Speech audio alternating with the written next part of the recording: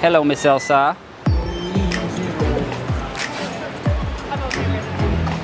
She has her happy face on. This is good news.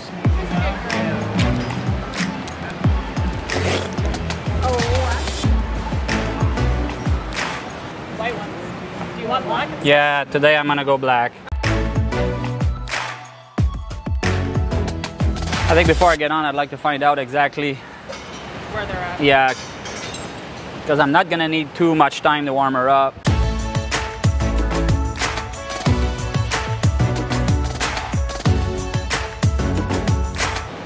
I mean, here's a little tip, like this, you know, if you've got, you know, some that do some funny things sometimes in a show pen, whether it's in a lead change or whatever, and you have a dark horse with dark legs like her, and you put white wraps on her, then you're making all of these movements very, very apparent, as opposed to going black, where you're sort of masking the leg a little bit. So if you do have a little fumble, sometimes it's a little harder to catch. It's a little bit the same concept as we do in hockey. You tape your stick black, so this way the goalie can't see the puck as well, but if you have white tape on your stick, then he knows exactly where that puck is at. So it's a little bit the same idea behind that. We'll put some vet wrap over the wraps and keep them nice and clean, so I don't like changing them to clean ones when I'm grooming, because one, it takes too much time, and two, I mean, whatever feel you've got when you get ready is, and you know, when everything is working, you definitely don't want to be changing any of that. So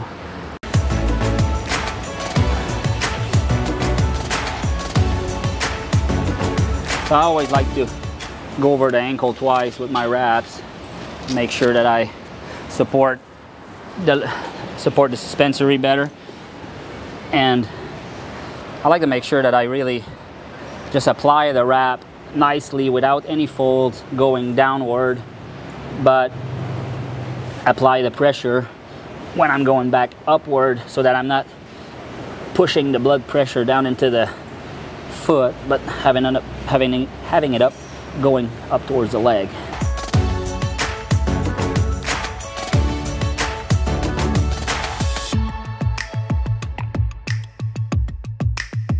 You know, many horses are prone to scratches, and Miss Elsa, she is sometimes prone to scratches, and I think we've got them under control here, because I think the shavings are pretty nice, but sometimes when we're somewhere that the shavings are not, then she gets scratches, and so one of the bell boots we really like, and those are looking a little shabby now because the company was on back order during the COVID period, and so they're just starting to get those back in production, so I need to stock up again.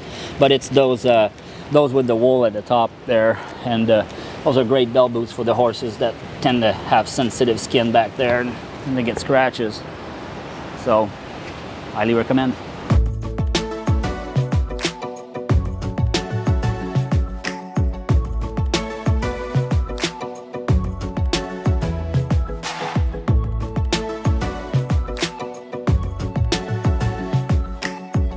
Check this out. Miss Elsa is perfect in every way except her tail. It's getting better. It is, isn't it? So much better than when we got her. Yeah. So much better than when we got her. She's slightly follically challenged. But putting those tails is an art, and I'm glad you're great at it, because I've seen some embarrassing moments. You see that cow horse? Guys were putting fake tails in their horses at the Run for a Million. No, I've noticed. I swear. Yeah. I was like, so this is good. Progress. You know, the reining at the run, no, the cow horse, the reining part of the cow horse at the Run for a Million was, to me, like some of them would have been, you know, game players in the actual reining part of the show. Man, they stopped good and looked so good in the pen.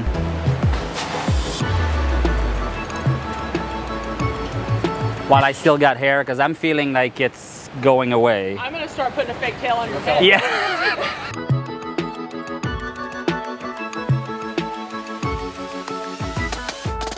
All right, so game plan, running pattern 6. Pattern 6, walk to the middle, turn to the right, turn to the left, lope off to the left, which is perfect for you, because turn to the right is the best for her first, lope off to the left is the best for her first. Then our left to right lead change can be tricky. She likes to fumble it. And most of the time it slides, but we gotta make sure you don't fumble too much. This is why we have our black wrap strategy. Hope that helps. But it's a small arena, so it's not like I have a lot of time to really straighten her up. So it's all gonna come quick, so you'll need to have that dead on. So my strategy with that in the last days has been to just like counter canter in like second gear, sometimes even third gear, not crazy fast, but just like a really forward lope, semi-fast circle kind of thing, counter cantering until she holds that, and then I just change lead, and then she doesn't. So she's just been sort of anticipating that lead change, and she changes lead before you actually ask her with the outside leg. She changes when you remove your inside leg, and that's what caused the fumbles, and that's just a little bad habit. And my way of fixing that is making sure that you can counter canter in second gear, third gear, and it usually fixes all lead change problems. Somebody asked me earlier what was my trick to fix lead changes whenever I get that kind of problem, and I'm telling you, counter canter in third gear. Until you can do that easy, you'll fix your lead changes.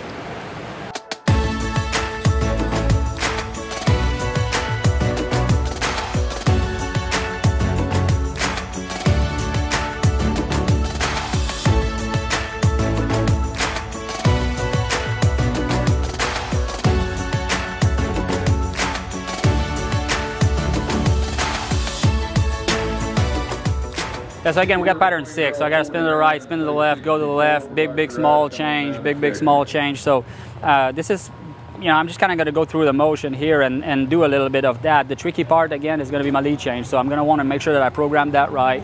The turn with this mare, I mean, she's a really good turner, and I don't need her to turn her a lot, so I'm going to ask her probably one time each way just to make sure that she's getting off my outside rein and thinking about moving her feet, and that's really all that she needs. I mean, she's the type of show horse that you don't need to overdo it and make her too tired, or you trust her a little bit, and usually she'll give you all that she can.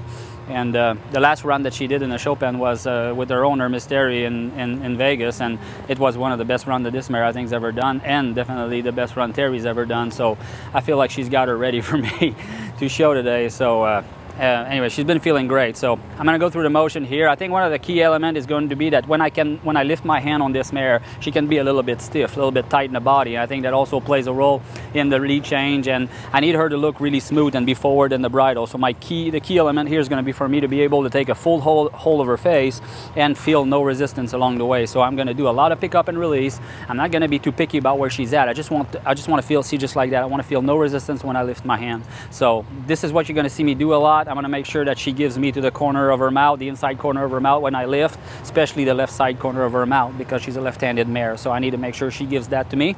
And let's do this.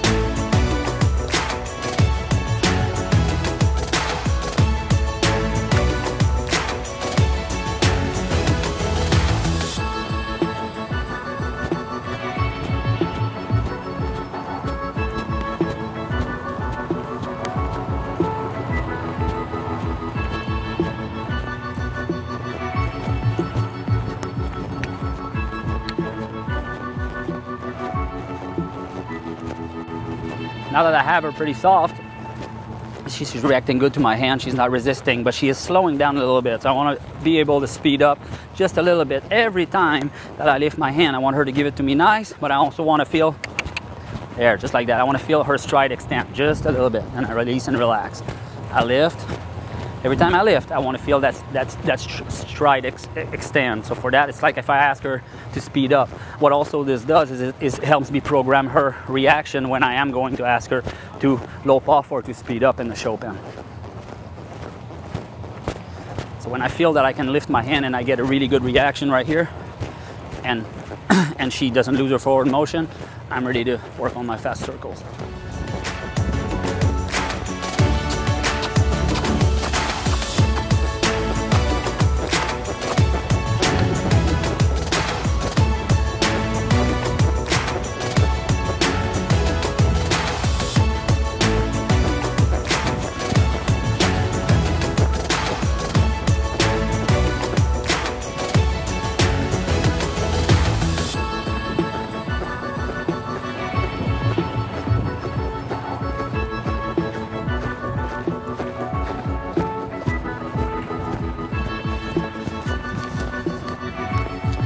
In practice, when I slow down, I want her to give me a full a full collection here when I'm going slow. I want the same reaction when I'm going fast, but I also want a good reaction when I go from fast to slow.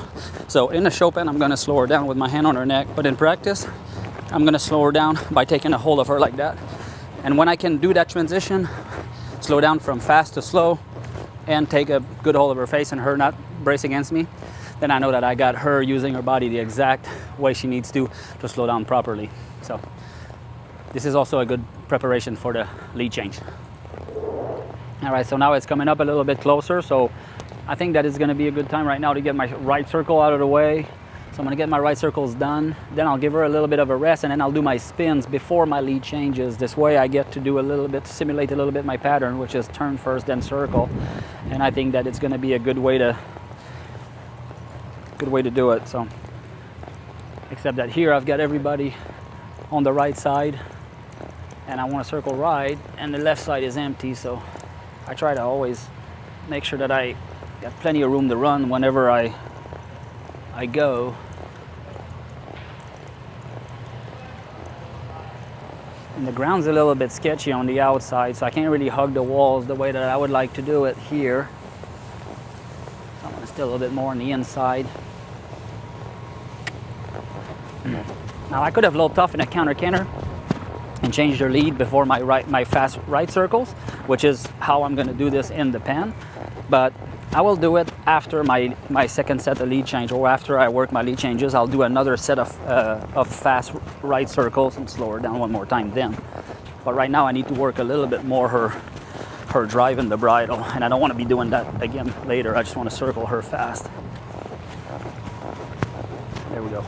See, this was a good give right here. I got to make sure I get her to be really soft to my hands when I take her, and give me the right corner of her mouth so that she's looking where she's going.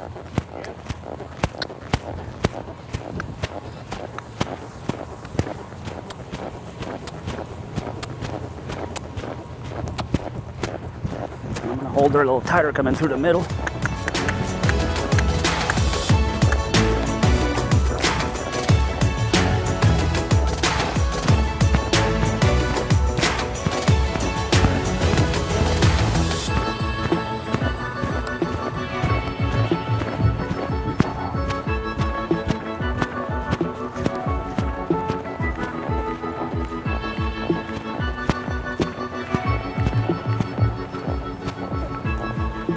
Pretty good. She came back nice. She gave me about 60% of that before it kind of felt her get tight, which the first 60% without any resistance is where I want her to go show. So I'll go a little deeper when I push her in the bridle to work on my lead changes, but for now she was feeling really good. All right, so the latest scoop is we've got 4 more, a drag, and then me right after the drag. Fresh ground, which I'm very happy about. Got a little crowded in here because they started to pay warm-ups again in the other arena, but gotta get her turned, so I'm gonna find a spot here in the middle.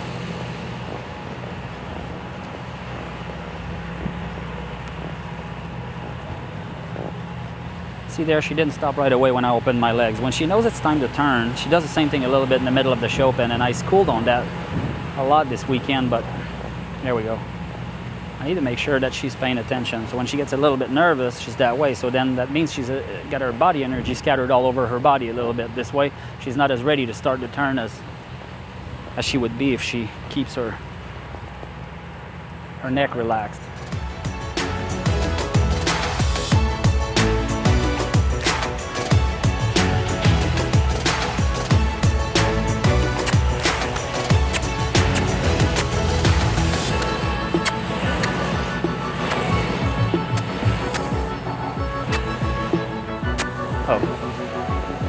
So again, I don't need to turn her too much. I just need to make sure she's off my rein, moving her feet. She just took a big breath right here, so I try to always wait for her to do that before I go into the next turn.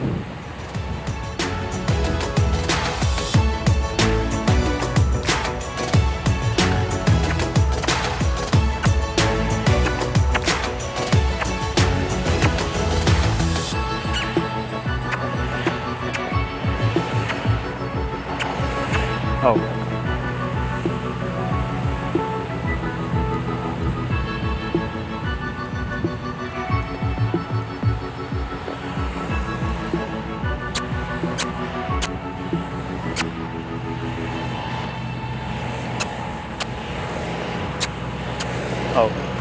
That was very nice.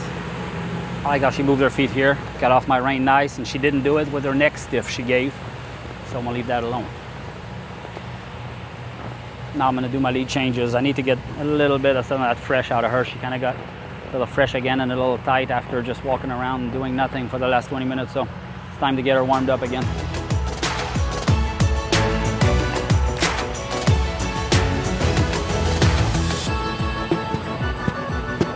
Same thing here. See how she slowed down when I lifted my hands? That's her anticipating the lead change. So I'm just gonna keep going in my counter canter here. Make sure I can take a full hold. Make sure I get a good give on both corners of her mouth, the right corner and especially the left corner of her mouth. When I feel I get it, I release and I take again. There we go. That's nice. She changed lead on her own there, but I'm not gonna make a fuss about it.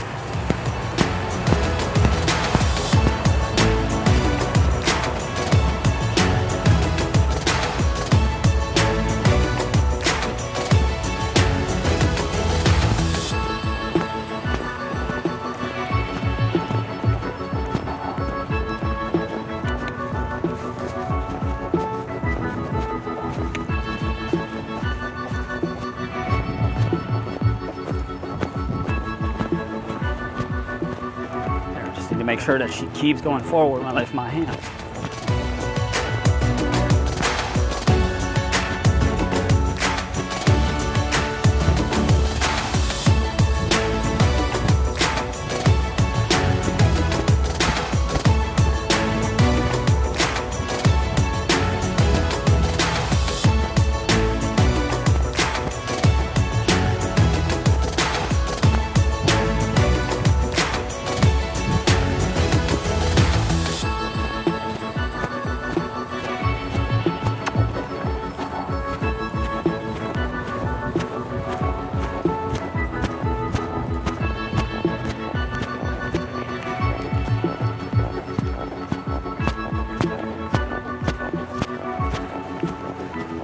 I was gonna go on the fast circle right here, but if you see that person in front of me right there, I'm not sure where she's going.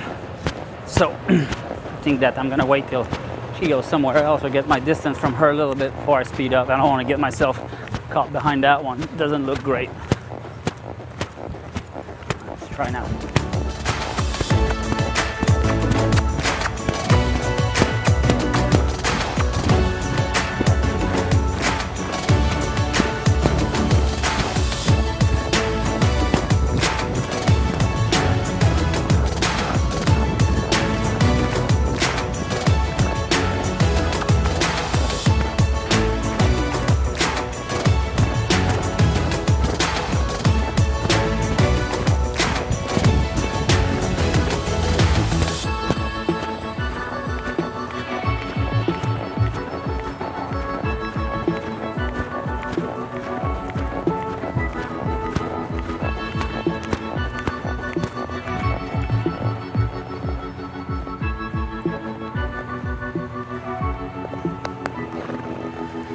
Okay, so I think that that's as good as it's gonna get. I don't want to waste any more energy on that. So what I'm gonna do now is, she's got a decent rollback. It's either very, very good or it's pretty shabby, meaning she'll just kind of like get really tight in all her body and just kind of turn 180 and lope off, and it doesn't look great, and there's a lot of chances she may trot out of it. So so I need to work on it, and she doesn't like rolling back. That is the thing she doesn't like. So, but when she's well programmed to do it, she does it really, really well. So this is going to be the place I don't want to leave points on the table, and this is going to be pretty much what I want to make sure she'll do good. So I'm going to do some rectangles here until she feels good, and say whoa somewhere, not too fast, and work on those rollbacks. If she's doing them nice, I'll leave them alone.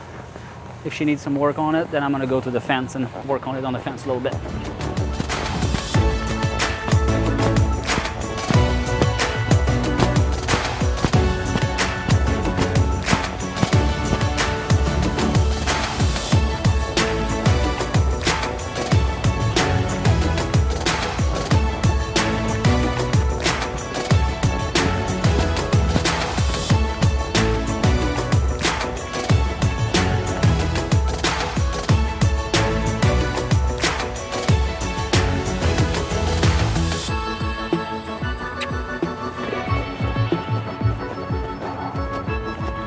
she didn't get too stiff. She didn't quite finish her move, but it was decent enough.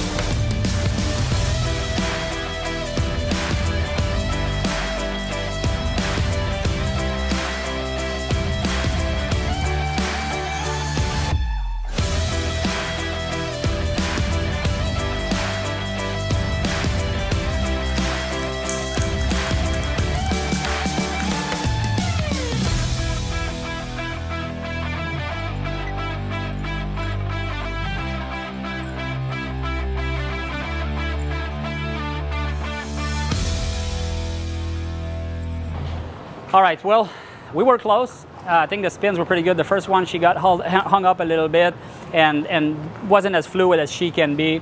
And I like to joke around. I told Miss Terry, her owner, now she gets to fix it because she always turns the best for her than she does for anybody else. And this is just how it is. And me as a trainer, I've got to try to really figure out why and apply that to what I'm doing, because obviously it matters. But anyways, left turn was good, circles were good, and then the third one she did, thank God. So I don't think we're going to get a score that's going to be in the top 3, but hopefully I'll be up there enough to have enough money that we can come back around Thursday and add up to that score and go for the weekend awards. So meanwhile, I mean, like we do after every ride with her, we're going to take her to the saltwater spa. So we put a lot of importance to the care of our horses when we're at the horse show, anything that we can do and everything that we can do to keep them feeling their best and not overdoing it is how we like to do things. Like for the stops, I had a feeling she may not like the ground in there, and I could have done a bunch more before to make sure until she does, but then I tire her out and I kind of sour her out, and we're in this for the long haul. So I still think we did the right approach. I think that maybe I need to prepare her a little bit different. So we'll see on Thursday how it goes. Until then, let's just go to saltwater and close this for today. Thanks for watching. I'll see you in the next one.